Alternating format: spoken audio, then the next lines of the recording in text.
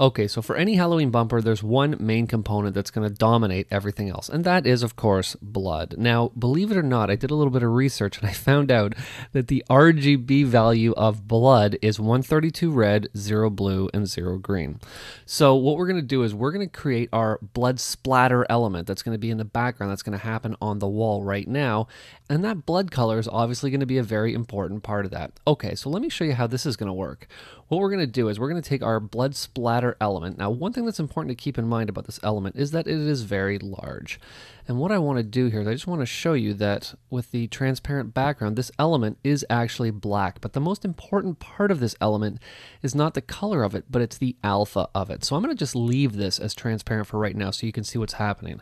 So let's put in a color solid because we're going to do a little bit of masking to get this blood splatter to be the color that we want it to be. So I'm going to come to the library and I'm in my generators right now, and you can see that I have color solid selected. So let's take this color solid and just drag it into our group. And we're going to want it to be the same size as our blood splatter. You can see that the blood splatter is huge inside the frame. Now, the easiest way to figure out what the size of this element is just to simply jump into the Media tab, and we can just scroll over here, and there's the dimensions right there, 2000 by 560.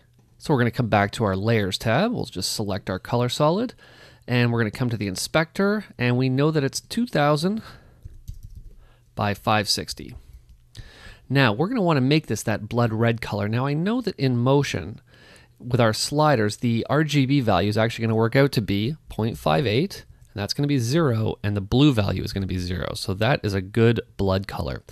Now we're going to do something that's actually a very simple technique that confuses a lot of people, and we're going to do a simple image mask to our color solid to get our blood splatter to appear. So what we're going to do is we're going to right click on our color solid, and you can see right down here I have something that says add image mask. So I'm going to add an image mask. Now the first thing that Motion wants to know is what is the mask element that you want to use.